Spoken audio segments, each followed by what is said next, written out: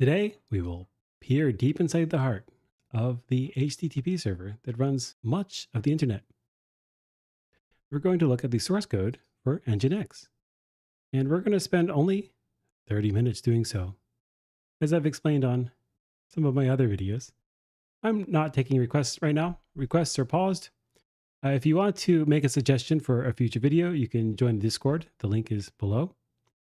And you can add your suggestion to the spreadsheet. I'm not promising to get to any of those, but that will serve as the brainstorming inspiration for the user requested videos in the new regime, which happens once I finish my current backlog. And I think all of this stuff is going to be in source. So we'll go to nginx/source, and we see core, event, HTTP, mail, MISC, OS, and stream. The request was that I look into HTTP so that event is going to be presumably some sort of event system, maybe an event loop for handling requests. But my mandate right now is to look into HTTP, and so that's where I will be. So NGX, I'm guessing, is just the prefix that means NGINX. And what do we have? Well, we have a parser. Do we have a header for the parser? Maybe the headers are in another folder, although they don't seem to be because we have several headers here. Just not everything has a header. We have a core module. I don't know really if module is necessary. We're not going to look at file cache. I really want to focus on the protocol if I can. This is presumably Huffman encoding and decoding. We open the parser. What else do we have? Maybe request and request.c, request body. Script, perhaps. Upstream, I'm not sure if that's interesting. Variables, I'm not sure if that's interesting. And maybe that's enough for us. So HTTP parse. We have a usual vector here. I don't know what this is. This is some hex codes. And I don't know why I keep disconnecting. But let me check one thing.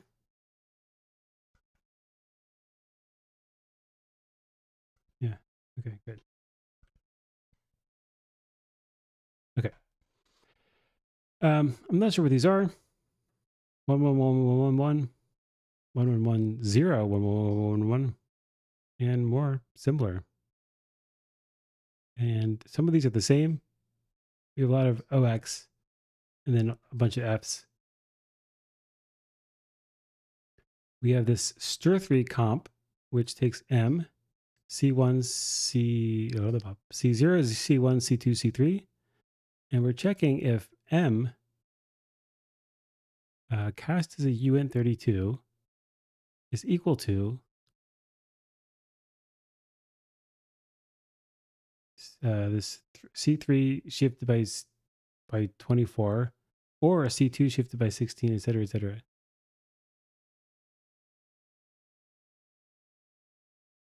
And this, I guess, only happens if we have little endian and have non-aligned. So this is somehow maybe, I forget what the endianness of the network is.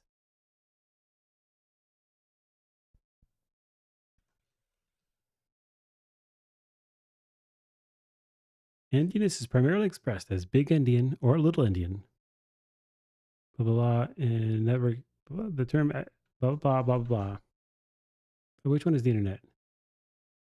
Big endianness is the dominant ordering in networking protocols, such as in the Internet Protocol Suite, where it is referred to as network order. So, okay, so big endian is network order, and conversely, little endianness is the dominant ordering for processor architectures and their associated memory. Okay, so I think this is maybe converting between big endian and little endian, although why it's called comp, I'm not sure. But we probably will see these used somewhere. I don't know why stir 8, stir 9 And then if we're down here, then I guess we don't have these two things. We don't have little endian and non-aligned, in which case these comparisons look a lot more straightforward. We're checking if M0 is equal to C0 and M1 is equal to C1 and M2 is equal to C2. Okay, so we are checking, we have M, which is like a list that we can index into, and we're checking if its entries are C1s, C0, C1, C2, and C3. And up here, we're like compensating for the endianness and I guess doing the same check. And we're ORing these together because we are shifting the bits over. Okay. Then we have a comment here. GCC, ICC, MSVC, and others compiled these switches as a jump table. So you've got this function NGINX HTTP parse request line. You give it an HTTP request, or rather a pointer to one, and an NGINX buffer. And it's going to return you an int, an NGINX int, but I assume it's really just an int. So we have these UCARs, which I guess are unsigned cars, C, CH, P, and M. I don't know what these are going to be, but we have some enum. Looks like we're defining this enum in the function. So SW start, SW method, SW schema, switch, I guess. Spaces before URI, HTTP 09. I don't know what this stuff is. That's the state. And we'll set state equal to our state, the state from the request. So I guess this is coming in as part of the HTTP request. Let's look up the HTTP state.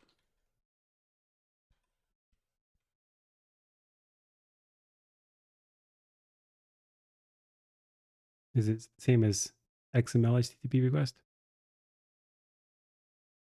Probably not. Let's look up the HTTP header.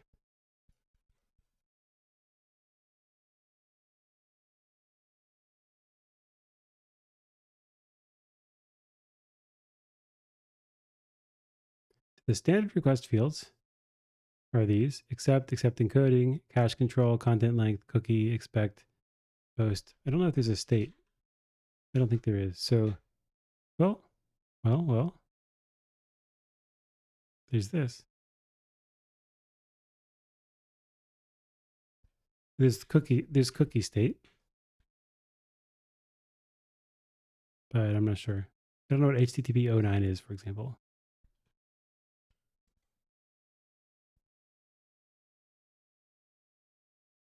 What is an HTTP 0.9 request? Is a one-line protocol. Its main points are initial version of HTTP. Okay, so this is, I guess, the initial version. Request nature, single line, method plus path for requested document. Only supports GET. Response type is hypertext only. Connection nature terminated immediately after the response, and no HTTP headers.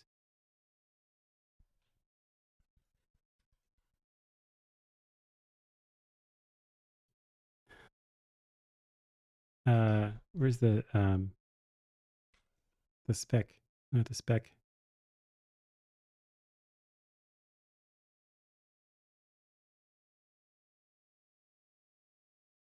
Is this 1992?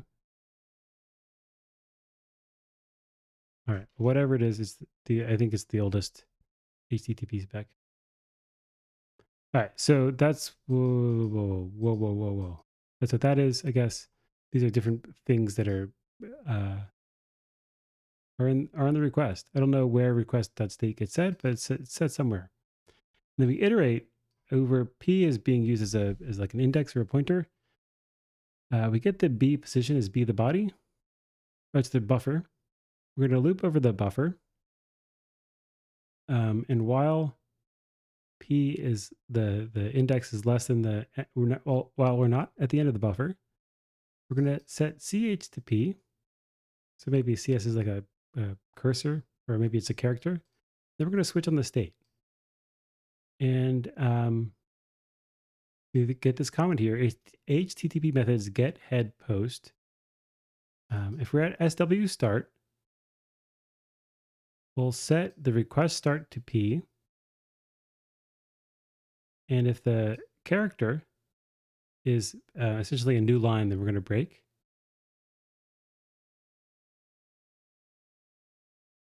SW, something word. I'm not really sure what SW is yet. If the character is between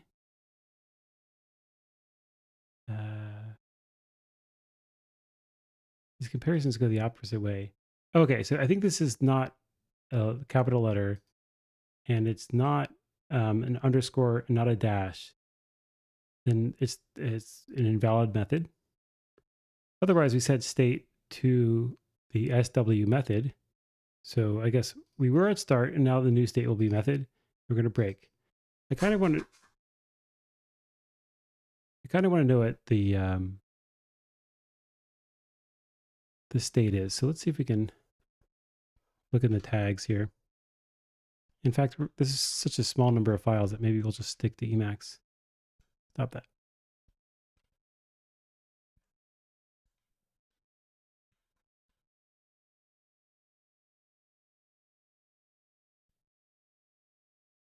We don't want HTTP on NGINX.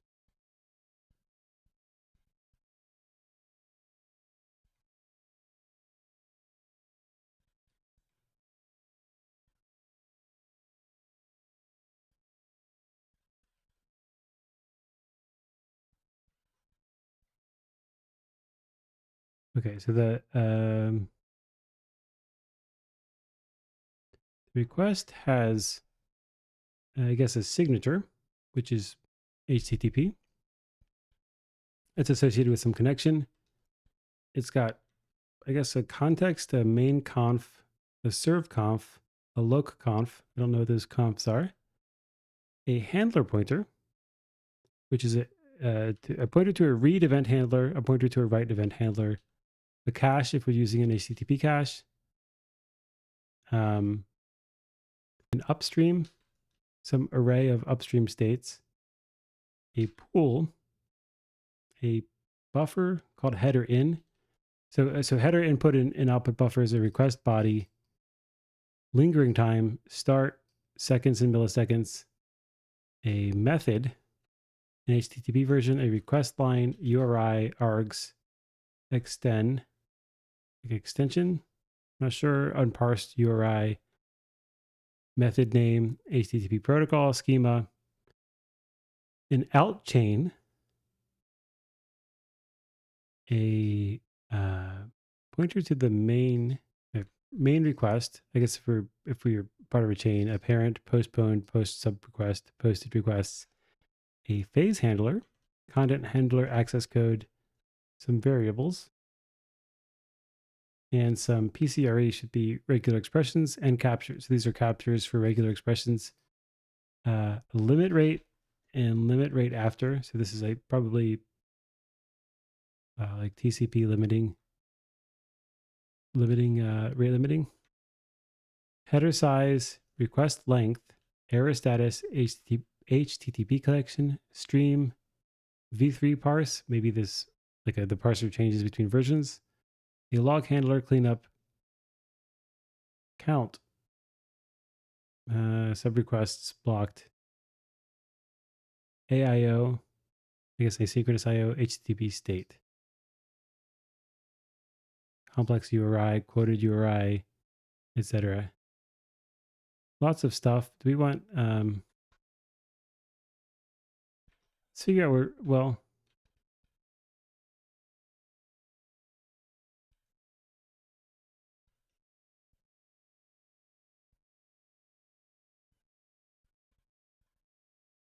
so this SW start stuff is, there's some gRPC module. We have a v3 parse. And this enum is going everywhere. Mail parse NGINX files. So I still don't know really when the state is set on the request, but it's set at some point. At any rate, at the end of, if we're at the end of SW start, then we set SW method, and that's the next thing. And so we look at if the character is the space character, and if the next, I guess p-1, if the previous thing that we were pointing at is the method end. No, we set the method end to p-1 because I guess we're at a space, so that the thing that came before us was the end of the word. We set m to be the request start, and we switch on p-m. So that should be the request.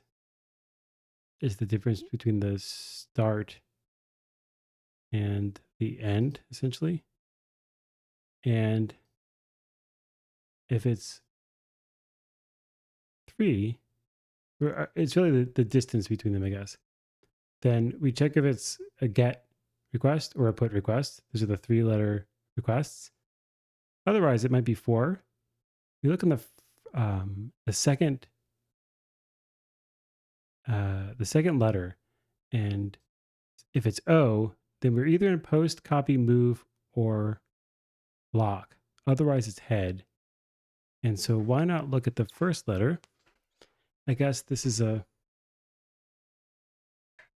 it allows us to have fewer cases because so many share an O. We're kind of doing tree branching.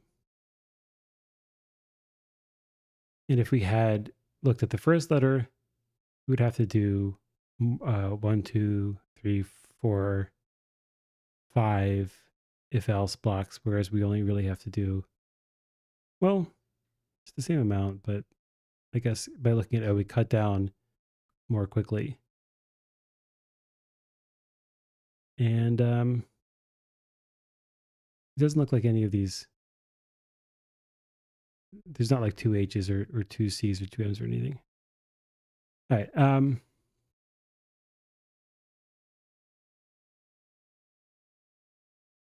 And then what else? Case 5, MK column. I don't know what that is. And then, but also patch trace. What is MK column? Hello. Hello, Heidi. Hattie. The WebDAV MK column is some WebDAV thing, it looks like. A new collection resource. Okay. I think we were in Emacs. All right, and then so these are just the different HTTP methods: delete, unlock, propatch, propose patch, maybe.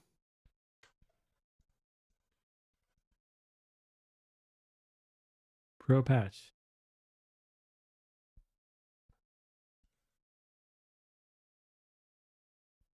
Prop patch. I missed a P. It's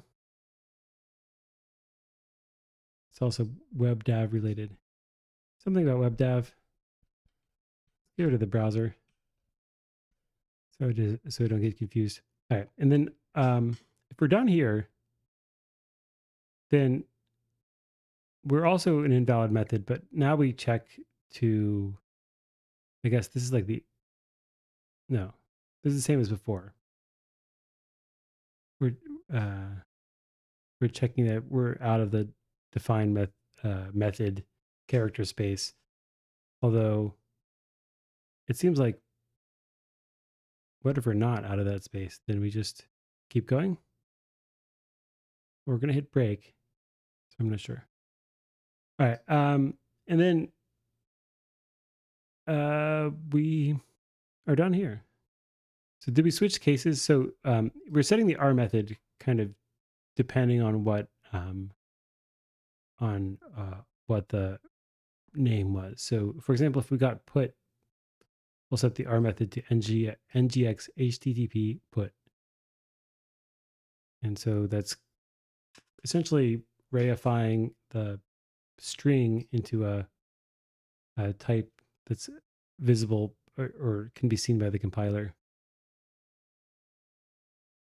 So that's setting the type. Do we change the state? Yes. If we don't error out here, we change the state to SW spaces before URI. So this is presumably going to just consume spaces until we get to the URI. And we're going to look to see if we're in a slash. And if we are, we're going to go to the after slash and URI. And we're going to set C to the cha we got ORed with X20, cast as a UCAR, and check that it's between A and Z. And set our schema start to P. I guess it's the start of the schema because we're not a slash. And we're going to break. And then we're going to switch on CH.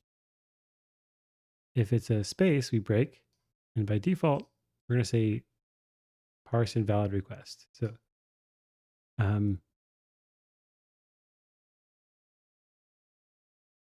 okay, so this is an if.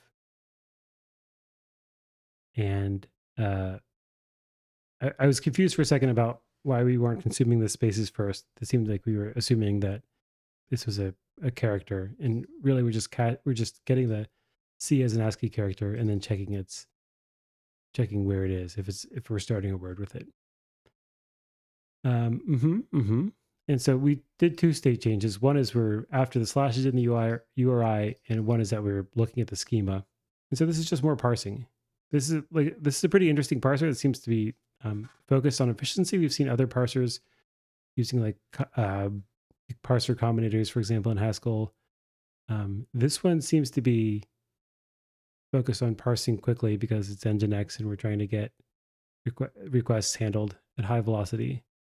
And we've got this state machine, and we're kind of moving through the state machine to determine where things are. But I'm going to move along. We have parse header line. This is presumably for parsing a header line. We have the enum here as before, but we have different states. We have start, name, space before value, etc. And the comment above the other enum said that this, I think it was saying this inline enum gets converted to a jump table by the compilers. The last null character is not needed because string is 0 terminated. Okay. So this is some lowercase thing.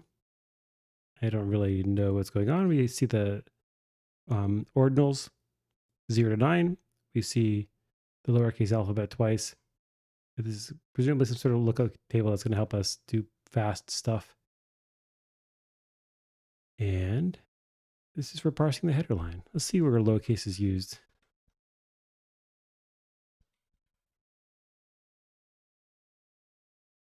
Okay, I think these null characters are because maybe this is like the whole ASCII table, and these are just where in ASCII these things are. So lowercase, I forget which one comes first, but one of these is the identity map between the lowercase letters in themselves, and the other is the map between the capital letters and their lowercase versions. And then we have some I think for parsing the URIs. And we can parse a complex URI. I don't know what makes it complex. Maybe it has an embedded URI or something. And this is parsing. So let's look at some other stuff. Maybe request.